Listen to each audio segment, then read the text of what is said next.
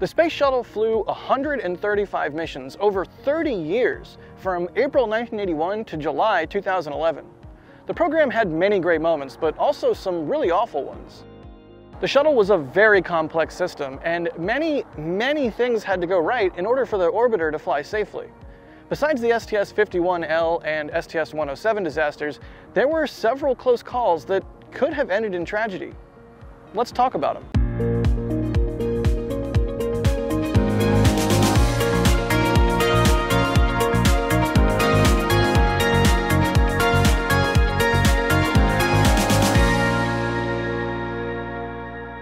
You may be wondering why I'm at Starbase and what does Starship have to do with Space Shuttle?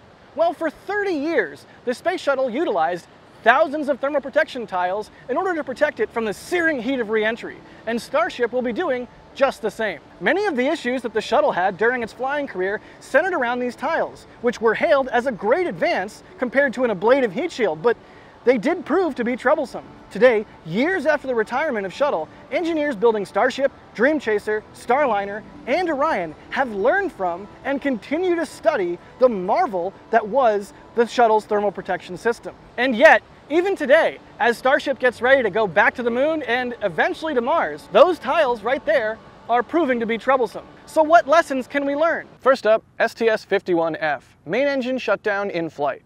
Turns out there could have been a Challenger disaster just 6 months before the actual Challenger disaster in July of 1985. STS-51F was a Space Lab research flight that had already suffered a main engine shutdown before liftoff earlier in the month. We have an RSLS abort. We have an RSLS abort. We have an abort. Safing in progress. BFS and passer showing 101. After the issue had been resolved, Challenger and its crew were ready to try to launch again on July 29th. On this day, there would be another main engine shutdown, but after liftoff and well before the planned MECO, or main engine cutoff. Challenger lifted off into the afternoon sky, and the first few minutes of flight went as planned. The shuttle got past SRB SEP and past the negative return call where an RTLS abort to the Kennedy Space Center is no longer possible. Then at T plus 5 minutes and 45 seconds, a sensor registered a high engine temperature 2 minutes after the first sensor in the engine failed and shut down the #1 engine, which is the center engine. However, that wasn't the end of the situation. Lead copy, stand by. Flight Fido abort ATO. Abort ATO. Challenger Houston, abort ATO. Abort ATO.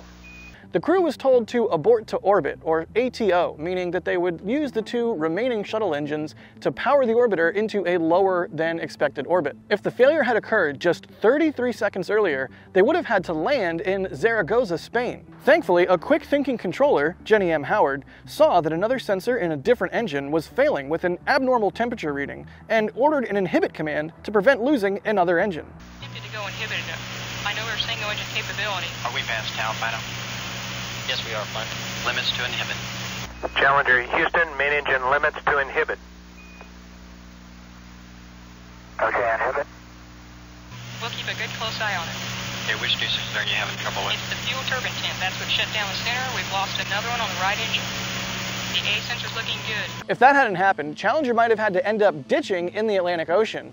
And there was no escape pole at the time, and it took the loss of Challenger 2 missions later to get one installed, so it probably would have meant the loss of the crew. In the end, MECO of the 2 remaining engines occurred without further incident at T plus 9 minutes and 41 seconds. After using its OMS engines, STS-51F was able to conduct its full mission of research using 3 Space Lab exposed pallets in the cargo bay. These pallets contained instruments for solar research, astronomy, plasma physics, and more, but there was no pressurized module like there had been on the earlier STS-9 mission. Challenger flew for 8 days before landing at Edwards Air Force Base in California. And as it turned out, the engine failure was indeed caused by a bad sensor, not due to any issue with the engine itself. But this is far from the only Space Shuttle close call. Next up, STS-27. We almost lost Atlantis. After Challenger was lost on January 28, 1986, it took 2.5 years before the shuttle was ready to fly again. The shuttle's return to flight on September 29, 1988, heralded America's return to human spaceflight. However, this return to flight very nearly ended on just the next mission after Discovery's October 3rd return to Edwards Air Force Base. On December 2, 1988, Shuttle Atlantis launched on its own return to flight, on a mission to deploy a secret Defense Department payload. STS-27 appeared to have a smooth ascent, except that some insulation came off the right-hand SRB nose cone. The shuttle got to orbit and started the sequence to deploy what turned out to be a radar reconnaissance satellite known as La Crosse, a satellite that could observe the Soviet Union and other priority targets even at night and through clouds. That deployment had its own drama, with some chatter going around about an emergency spacewalk that may or may not have been done. But ultimately it was successful. However, when the crew used the robotic Canadarm on the shuttle to inspect the tiles on the orbiter, they immediately saw something very worrisome.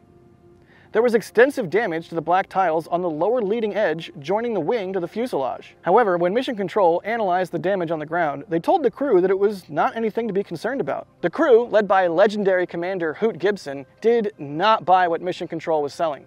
Hoot told the crew that they should not die all tensed up, and that if he felt Atlantis pulling to the right during re-entry, that he would get on the radio and let Mission Control know what he really thought of their analysis. What a boss move. The time came for re-entry, and there was one whole tile missing in a critical spot.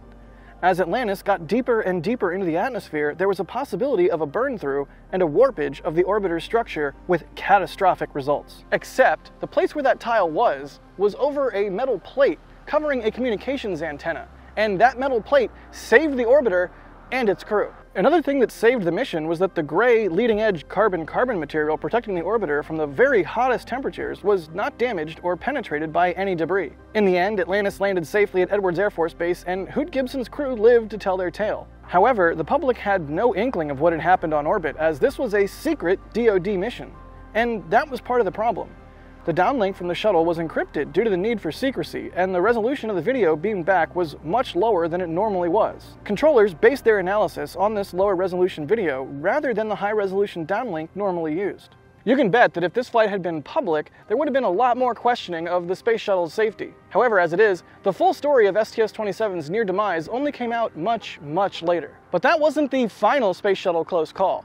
Let's now look at STS-93, the origin of Yikes, You Bet, Concur. Let's fast forward to the summer of 1999. We don't yet know the glory that is Futurama, we're all terrified about Y2K, and a second Austin Powers movie has come out, so we're all doing Austin Powers' voice in casual conversation again. The 20th century was coming to a close, and one of NASA's flagship great observatories was about to take flight. The Chandra X-ray Observatory had been attached to an IUS upper stage and loaded into Shuttle Columbia's cargo bay, prior to being flown to a highly elliptical 134,527 kilometer by 14,307 kilometer orbit around Earth. And it would be the heaviest payload any shuttle ever flew, counting the IUS upper stage, tipping the scales at 22,753 kilograms. I just have to take a moment here to mention how much of a crime it is that we're going to shut Chandra X-ray Observatory down. I don't even really know what to say. It's incredibly disappointing. Write your representative if you live in the US. It shouldn't happen.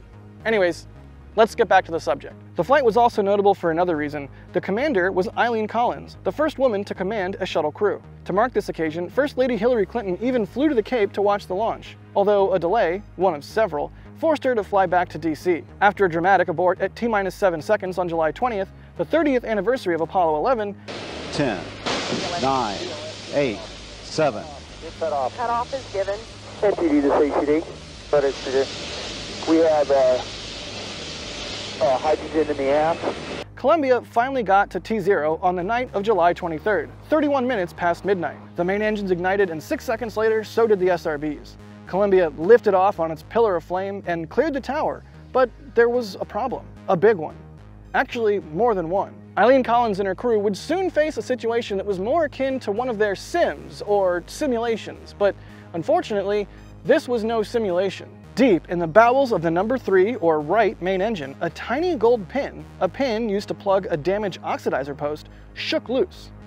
The pin was ejected and struck the inside of the nozzle, which is lined with cooling tubes that carry liquid hydrogen, which keep the nozzle from being cooked and falling apart at the hands of the scorching rocket plume. The tiny gold pin nicked 3 of those cooling tubes as it fell, and that started another small hydrogen leak.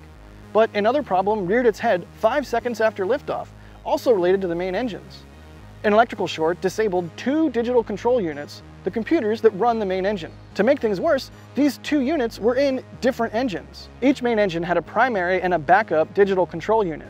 the number 1, or the center engine's primary DCU, and the number 3, or the right engine's backup DCU, were disabled. So there were 2 main engines that were just one failure away from shutting down. One failure away from the shuttle having to perform a never-before-attempted RTLS, or Return to Launch Site Abort, that John Young, as a reminder, I always have to bring this up, said would take continuous acts of God interspersed with multiple miracles in order for it to be successful. After 2 minutes into flight, the solid rocket boosters separated, and the shuttle could turn to more benign abort modes, like the transatlantic abort in Spain or Africa, which is also known as TAL, or later into flight an abort to orbit, or ATO, like STS-51 did. But that doesn't mean it was time to relax, and remember that small hydrogen leak?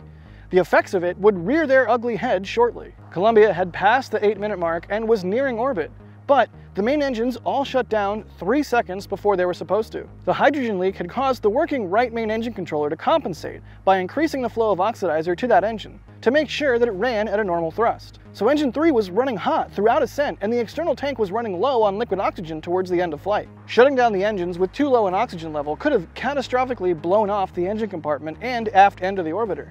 And there was understandable relief that that did not happen. It looked like it was a LOX level cutoff. Copy. Confirm. Columbia, Houston, we see a 15 foot per second underspeed, ohms 1, not required. Copy, ohms 1 not required, and it's great to be back in 0G again. Controllers captured the essence of this situation with a now infamous exchange you might remember from the NSF intro. Yeah, we saw the LOX level sensors, all 4 of them, go dry right at MECO, and with the underspeed there, it looked like it was probably a LOX level cutoff. Yikes. You bet. Concur. We don't need any more of these. How about that? After Columbia's problematic, near catastrophic ascent, the rest of STS-93 proceeded normally, and the crew was able to deploy the Chandra X-ray Observatory. Columbia landed safely at the Kennedy Space Center on the late evening of July 28. After STS-93's return, the electrical short was found to be caused by wiring that had rubbed against an exposed screw head. All orbiters had their wiring inspected, and damaged oxidizer posts were now being removed from the engine instead of being plugged with those pesky golden pins. Next up, let's talk about STS-112, where we almost lost Atlantis again. On the afternoon of October 7, 2002, Shuttle Atlantis launched on an ISS assembly mission. STS-112, ISS Assembly Flight 9A, flew on a trajectory to the station and what appeared to be a picture-perfect launch into a beautiful blue sky. This was the next to last flight of 2002, with STS-113, another ISS assembly flight, scheduled for the following month, and STS-107, a long-delayed SpaceHab research mission aboard Columbia, scheduled for January of 2003. However, there was a huge problem that was a warning signal, an unfortunate, unheeded warning signal, as the world would soon find out in the coming months. At T plus 33 seconds, while Atlantis was at 12,500 feet and flying at a speed of Mach 0.75, a large piece of foam fell off from the intertank bipod area and struck the left SRB's attachment ring to the external tank, leaving a noticeable dent in it. That piece of bipod foam, measuring 4 by 5 by 12 inches, or 240 cubic inches, came very close to striking a critical electronics box next to where the dent was. If that box had been hit with enough force to damage or destroy it,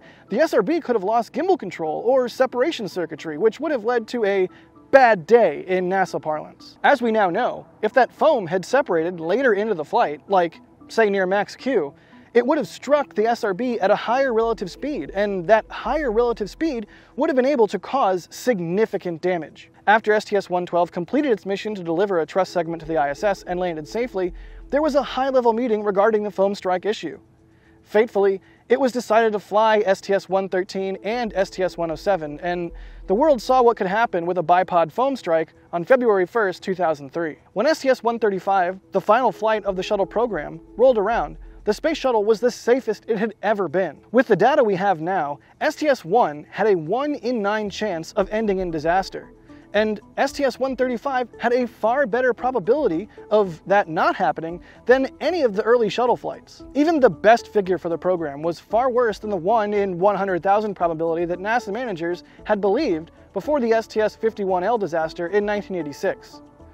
The true figure was calculated as 1 in 100 immediately afterwards. And so much has been learned from the shuttle program, including from its close calls. But it remains incumbent on NASA and its contractors to learn from all of this, especially as we move into their ambitious plans for the 2020s and 2030s, including returning humans to the surface of the moon. Well, that's it for this one. Thanks for watching, and let us know if there's anything you thought we should leave out in the comments, or let us know if you liked the video. Either way, we'll see you guys on the next one.